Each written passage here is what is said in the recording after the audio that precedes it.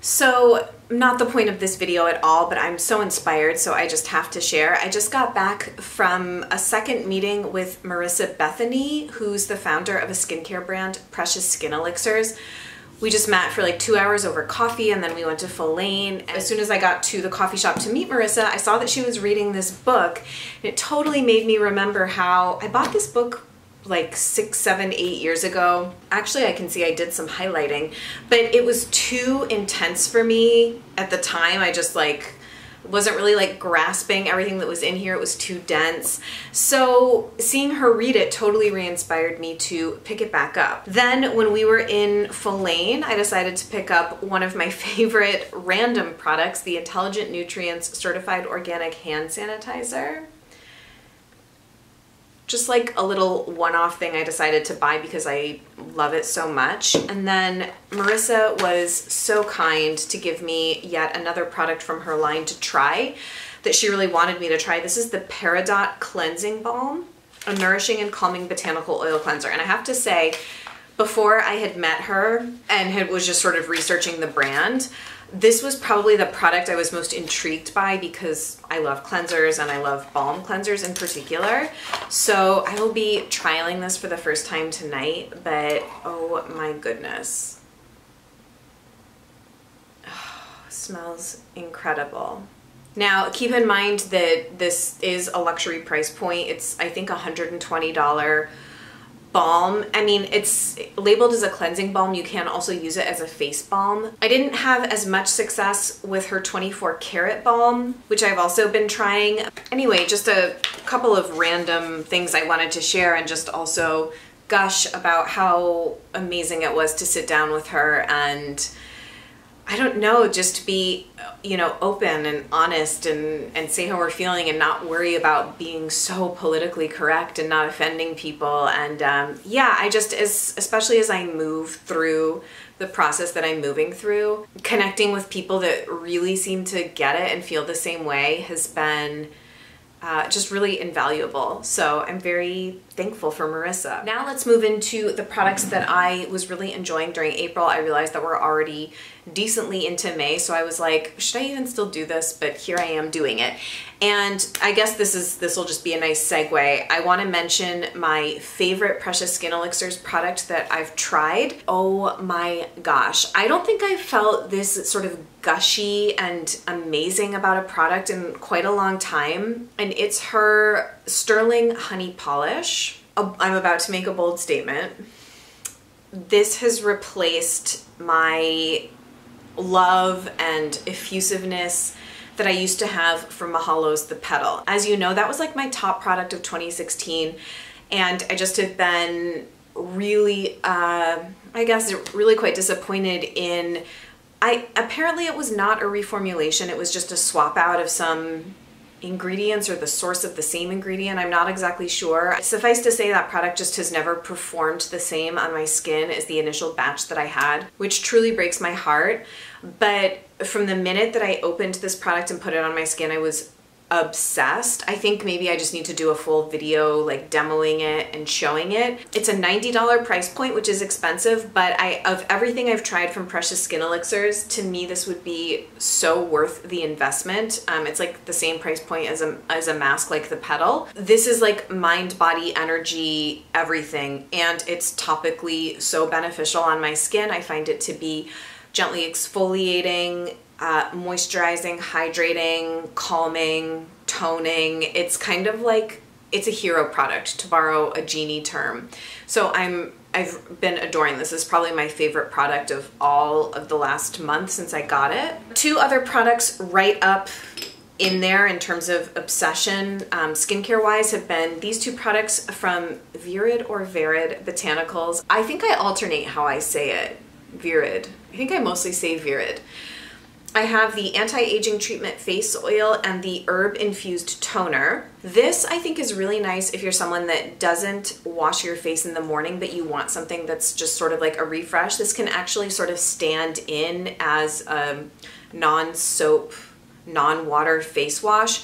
You could sort of dispense it onto a cleansing pad and sort of do it that way. I don't like to do that because I find that the little cotton pads soak up too much product, and it's like so precious that I want to just put it all on my skin. So I usually just pump some directly into my hand. As you can see, it's not like a traditional like spray dispenser the way a lot of hydrosols are. It's a pump. So I just pump into my hand and apply on my skin, and I've been adoring it. It's a bright pink color because of the hibiscus that's in it. It has essential oils and then a bunch of herbs like chickweed, calendula, nettles, echinacea, lemongrass, orange grapefruit, horsetail, chamomile, hibiscus, lavender, orange, lemon. I mean, wow, it keeps going. It's in a base of organic grape alcohol, distilled water, and vegetable glycerin. So I mean, I have found it to be incredibly beneficial and refreshing to my skin in the morning, and I find it to be very nourishing and protective as a part of my evening skincare routine. Now, pretty much the only two face oils I've been using at night for the last like month to even 2 months have been the Virid Anti-Aging Treatment Face Oil and Stark's Midnight Face Oil. So these have both been really big favorites. If you want to hear more about this, you can check out my Stark brand overview, but literally it's like I just alternate every other night. I'll do one of these oils. By the way, I just made a list in my bullet journal for my face oil serum lineup video. I haven't done a lineup video in a while, but I feel really inspired to do a face oil video. So the Virid Anti-Aging Face Oil.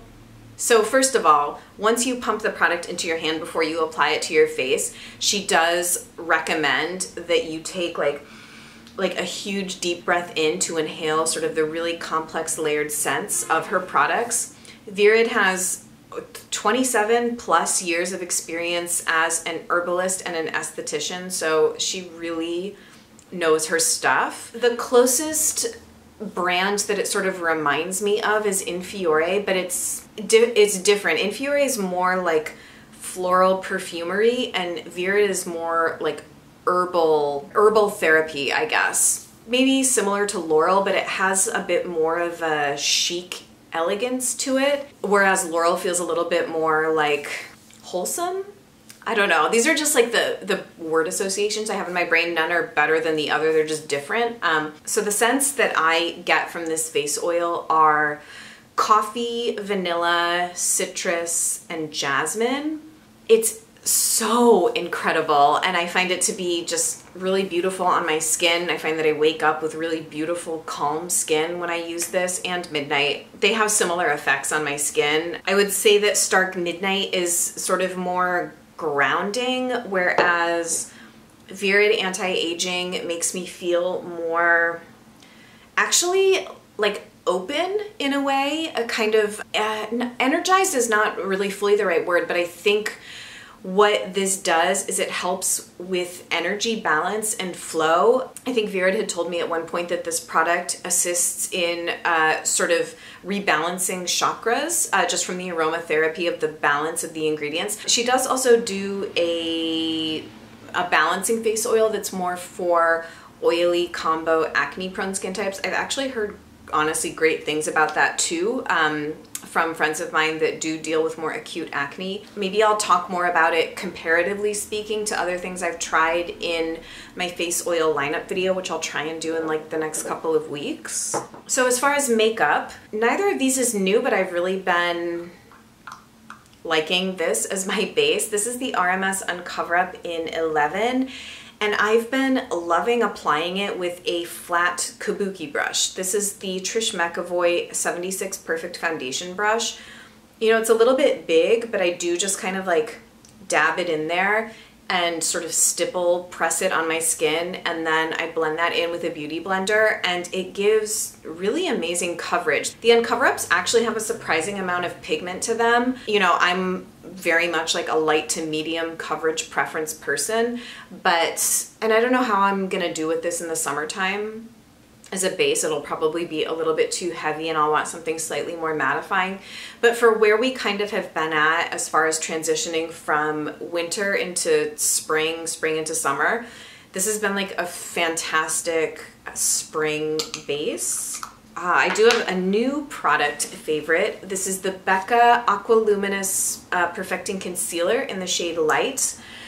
I was desperately in need of a new concealer. I personally like concealers that are in either this sort of packaging or click pens. I do think a lot of click pen concealers are overpriced, and I think a lot of times you're paying for the dispensing mechanism, and they also tend to not be of the highest coverage. For a while I was considering the Beauty Counter click pen, but you know, I have to be honest, Beauty Counter as an MLM, I don't know, I don't love that sort of business model. Honestly, it's the same as like doTERRA, Young Living, they're all MLM style companies, and not to, you know, disparage it, and if that's your thing or if you're a rep for them, that's great. Anyway, I decided to go for the Becca one, just in terms of kind of trying to strike a balance between performance and pigmentation and, you know, its ability to last on the skin, just perform the way that I want a makeup product to perform at the level that I want, and ingredients. And so of everything that I was looking at, I basically scoured the concealers carried on Beauty Habit, and they carry a lot of natural brands. You know, I haven't had the best success with eco concealers. Trust me, I've tried them all. Truthfully, they just don't really perform the way that I want a concealer to perform. So the ingredients and the price point and everything was just a really great combination for me with this. And I've been super duper happy with it. It's a great color match for me. I find it to be nice and brightening. I find it to be moisturizing. I find it to set but not settle in lines. It's just a great product. I'm really enjoying it. However, why is Chrissy Teigen doing a makeup collaboration with Becca? Can someone tell me why we care about her? This has been like on my mind since I saw that yesterday. Like basically what I know about Chrissy Teigen is that she was a Sports Illustrated model, swimsuit model, and she's married to John Legend. Now, I'm sure that there's a lot more to her than that, but why is she like a relevant person in the cosmetics industry? You know, obviously celebrity makeup collaborations are not anything new, and you know, there's every Kardashian and Jenner under the sun, I feel like, has cosmetics lines. But when I saw the Chrissy Teigen Becca thing, I was like, it was just so random. To me, it would be like someone that really has like nothing to do with makeup or beauty, like having a makeup collaboration. Like I just don't get it. Why I'm moving to a commune. As far as face makeup, my favorite makeup product of late has been the Au Naturel cream blush in the shade Pink Champagne. This came in the Beauty Heroes makeup box recently, and it's like a dead ringer dupe for NARS Orgasm, and I really have been enjoying it. I'm wearing it today. I like it lightly dusted over a cream bronzer and then blended in with a beauty blender, and I don't have to wear highlighter when I do that. So I've been loving that. That's my favorite item from the makeup box. And then I have two lip favorites, one of which is actually an empty product. This is the Bite Beauty Matte Lip Crayon in the shade Torte. I have been like obsessed with this color on my lips. I guess it's just like such a pretty transitional shade from winter into spring. So I actually need a replacement. I'm thinking I want to get Pastille, because I don't think they make a full size of Torte. I think Pastille is quite similar to this from everything I've seen, and I love the Bite Matte Lip Crayon formula. And I am happy to share with you that this was part of the Bite holiday mini set from 2 years ago. I have now finished 3 of them. Aubergine, which I have a full size of, Cafe, which was like a very light milky pink, and now Torte. The only one I have left, and I have about half of it left, is Coulis, which is like a bright holly red. I actually wore it earlier this week and I really love that too. And then my other lip favorite this month has been Charlotte Tilbury Lost Cherry. This is a Matte Revolution lipstick. So this has been if I want to do a bright lip. It's like a bright cherry coral, perfect for spring and summer. Super happy with the formula, really obsessed. I might spring for Love Liberty or Glastonbury in the fall because the formula is so good on these. A couple of lifestyle favorites, some of which are sort of random, like these. Okay, but hear me out. These are this like very thick type of glass storage. So I learned about these from the Detoxinista blog. I love Megan Gilmore's cookbooks and blog. I've followed her for years. And she had these listed as sort of like a food storage option. I'm a big fan of Pyrex and glass storage, mason jars, all of that.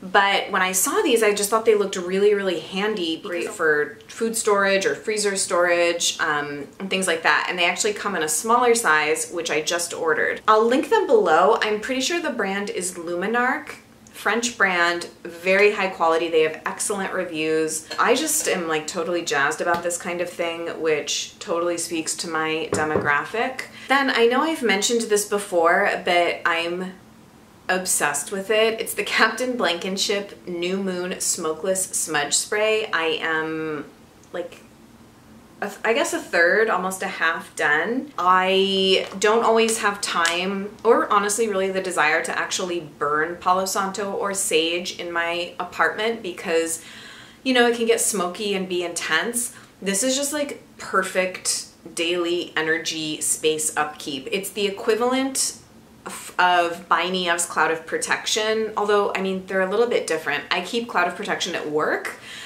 and I keep this smokeless smudge spray here at home. I guess because I prefer to have kind of the more like immunity boosting, essential oil, like uplifting smells of Cloud of Protection at work, and I prefer to have like the sagey Palo Santo smells at home. But yeah, I'm totally addicted to this. If anyone has comparable products, I would like to branch out and try other like Palo Santo or smokeless smudge sprays. I know that they're like becoming very common. Also, I'm not into DIY of this kind of thing, even though I'm sure that it's quite easy to do. I just don't really want to, honestly. So if you know of or have a favorite brand of something like this, I'm gonna probably continue to buy this, but I would like to try other ones as well. And then along the same lines, and I mentioned this in my Max and Me review video, I have been working with some new Oracle decks.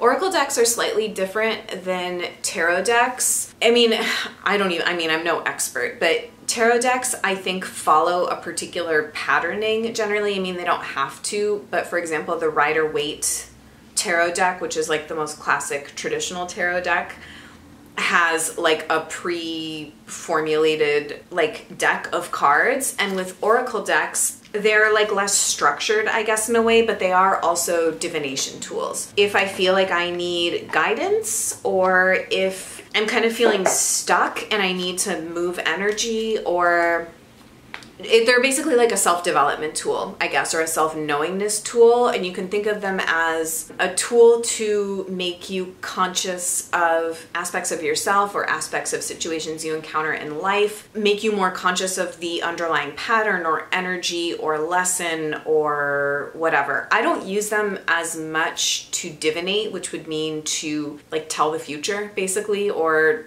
make decisions or predict things, speculate about events. They can be used for that. I at this point, I still prefer to go to other people to read those sorts of things for me, because it's really hard to be objective if you're reading that way for yourself. But I like to have them to just like pick a card or do like a quick 3-card spread. Like, for example, we'll just do like a quick pull now. This is the Wisdom of Avalon tarot deck, and I will save my insights into Druidism and paganism and Neo-Druidism and all of that, which is my jam, for another video. But that's why I ended up buying this deck. I'm just gonna pick a random card, and I just picked the High Priestess, which is actually also a card in the traditional like Rider-Waite tarot deck. The words on the card are discernment, prescience, prophecy, and vision. So if I were to pick this card and I weren't on camera, I would just think like, okay, is this the energy that I'm embodying right now? Is this the energy that wants to be embodied right now? Or you can think of them sort of like as archetypes, situations in your life that are sort of calling forth this sort of energy to be present. I feel like I could start going off on like so many tangents about this stuff, but just wanted to give you like a little basic idea of how I work with them. It's more sort of detailed and personal than that, and it's different for everybody. And then I also got the Druid Animal Oracle deck. If you know anything about Druidism, it's very much about connecting with nature and animals as a way to access spirit. I also thought these cards were just really lovely and beautiful. They feel really nice too. So I kind of want to do like a pull here too to see what I come up with. And I just pulled the bear. This makes me think of Clan of the Cave Bear. Did anybody read that? Let's see, there's like a little, these decks tend to come with like little guides to them. So let's see what the bear is actually a really powerful animal totem, I know. Clan of the Cave Bear. Seriously, comment and tell me if you read all those books. I was obsessed with them. I think I've actually mentioned them on my channel before. I was obsessed with Ayla. I wanted to like be a medicine woman. I wanted to like meet my own John Delar. I was like obsessed. Okay, so the bear, oh, this is interesting. Primal power, sovereignty, and intuition married with instinct. The bear connects you with the very deepest of your ancestral roots. Here you are in touch with the primal mother, the bear goddess Archio, who will defend you fiercely from all danger. So it's kind of also like the protection theme that was coming up in my Max and Me video. You are connected also with the bear god Artaus. I don't know what language these are. The mighty warrior Arthur, the guiding pole star of the great bear. Your intuition will never fail you if you will listen to it in the still darkness of the night. Working with the bear gives you the opportunity to become a spiritual warrior, like Arthur. This is kind of giving me chills. You can find the way to come into your power by marrying your strength with your intuition. Integrating your primal power with your intuition means uniting your star power with your animal power, and both are symbolized by the bear. Oh man, just kind of made my day. There are so many different oracle decks one can get. Like if you go into a New Age shop or you search for them on Amazon, my best advice is to just literally go with what you feel drawn to. Start with one or two and go from there. There's like no rules really to doing this kind of stuff. Other quick lifestyle favorites. Vert Nouveau, the Green Beauty Paradigm Shift Facebook group that Jess from Stark Skincare and I have jointly started and been moderating has been another favorite as that sort of came to fruition this month.